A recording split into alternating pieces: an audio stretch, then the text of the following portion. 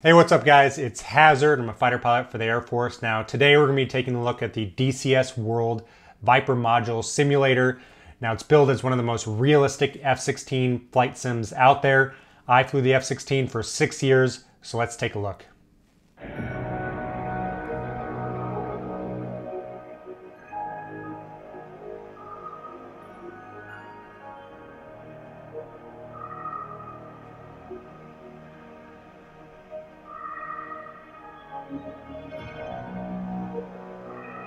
Man, this takes me right back to the F-16. I flew the Block 50 here for 3.5 years at Shaw Air Force Base. I'm not going to talk about avionics, but buttons, switches, gauges all look spot on.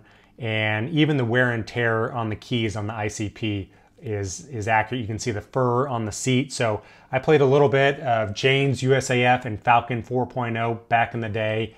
And it's amazing how much video games have progressed in 20 years.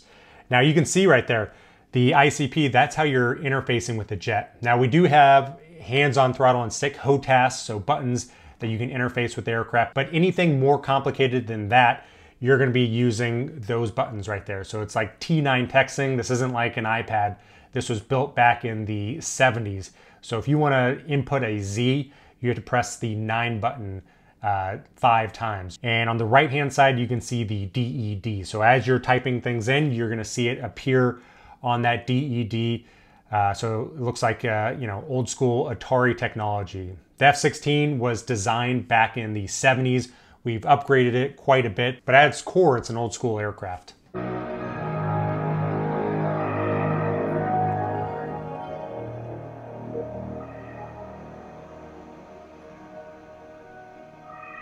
All right, so I was at Shaw Air Force Base, so I've flown some of these exact jets that are in the game. So it's pretty cool they made a video game about those aircraft. Now, what you see coming off the jet right here, that is a Maverick missile. So again, old school missile. I've had a chance to launch a few of these, and the thing that stands out is one, it takes about 1.5 seconds for the rocket motor to ignite. So you're pushing the button, nothing's happening. It's taking a while for the signal to get to the rocket and then coming off your jet. And it's a big missile, so you can see that thing travel out and then impact its target. So pretty interesting experience shooting those things. All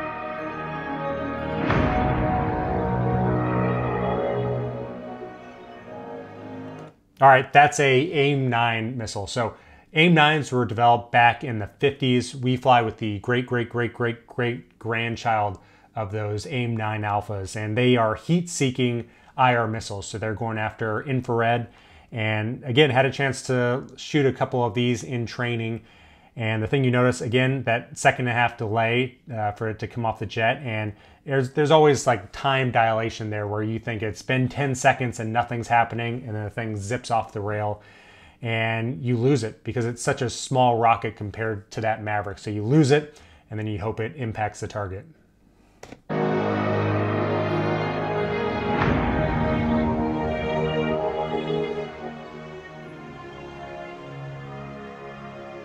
Now those are old school, again, Mark 82 bombs. So those were built back in Vietnam, 500-pound warhead, unguided.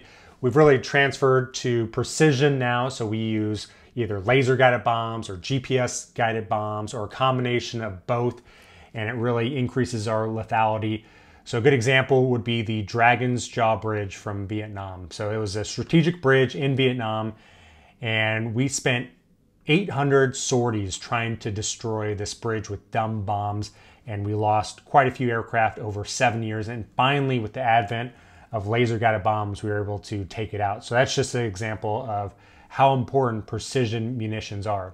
Now, old school bombs, when I was flying the Viper, we still trained to it, and they're a lot of fun to drop. So the last time I dropped 6 like that was in Korea. I was flying with one of the best pilots. I was a young pilot at the time, flying with one of the most experienced, best pilots, Grizz. And we had 6 Mark 82s to drop each. And instead of the typical thing of going out and dropping them one at a time, Grizz was like, let's do one of the most hardcore attacks we can. Let's do 10, 20 pops, drop them all at once and see what happens. So we flew out to Jikdo, which was our training island where we could drop ordnance. And it was actually a little bit of a pain in the ass because if there are any boats around there, we had to kind of shoo them away prior to dropping our weapons. But once we did that, we rolled in 500 feet, 500 plus miles an hour, popped, acquired the target, rolled in, dropped him, was doing my safe escape, turning about 5.5 Gs, you know, squeezing into the seat, looking over my shoulder, and I could see all those weapons impacting, detonating at once, and turning the island into a cloud of smoke.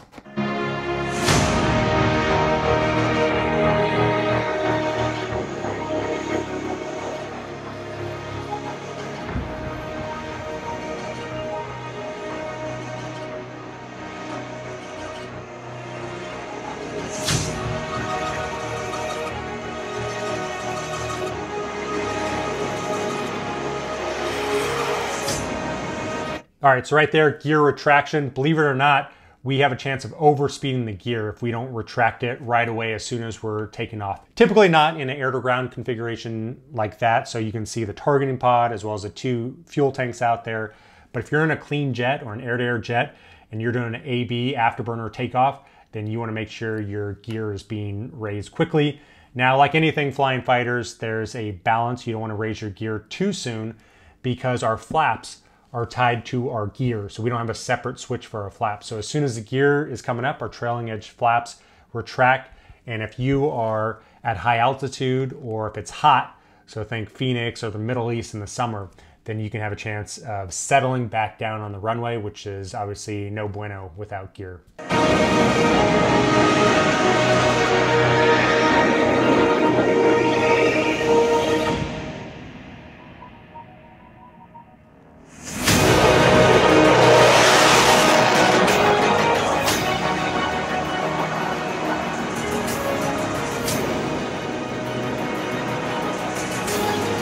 All right, the graphics on this are just incredible. I feel like I'm back in the Viper watching this. But right there, you can see our leading edge flaps. So I just talked about the trailing edge flaps. We also have leading edge flaps. And that allows the aircraft to be a high performer in a dynamic environment. So we want the leading edge flaps to retract when we're flying at high speed because we want the least amount of drag. And then when we're flying low speed, we want the camber of the wing to increase. That increases our drag, but it also increases our lift. You can also see the jet is low energy, low airspeed right there. The reason is you can see the vortices coming off the wing root. Now, when you're flying fast, you're not gonna really get those vortices, of course, environmental dependent, and then you're gonna see them start at the tips of the wings and propagate inward. So I'd say he's flying 250, 300 knots right there. Strafing. Now, I had a chance to strafe a few times in combat, as well as probably hundreds of times in training. F-16 has the M61 Vulcan cannon, and this is a Gatling gun. It shoots at 6,000 rounds a minute, and we only carry 500 rounds. So math in public with a spool up, spin down, that's about 5 seconds of gun. So we're really concentrating our firepower. And each of these bullets, 20mm rounds, and they're not like when you go to the shooting range, not just solid bullets, they are high explosive incendiary rounds. So that means that they're little miniature grenades going off. So still an effective weapon, especially for suppression.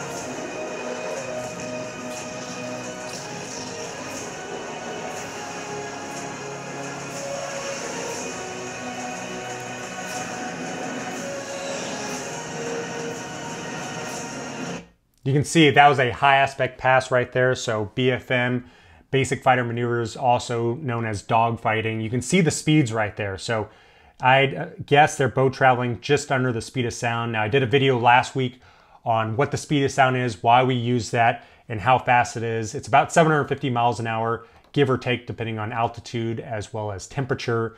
But when you're going against somebody who's also flying just under the speed of sound, that's a mile every 3 seconds. So you got to be thinking quickly to keep up with the decision making, especially for a high speed, high aspect merge, just like that.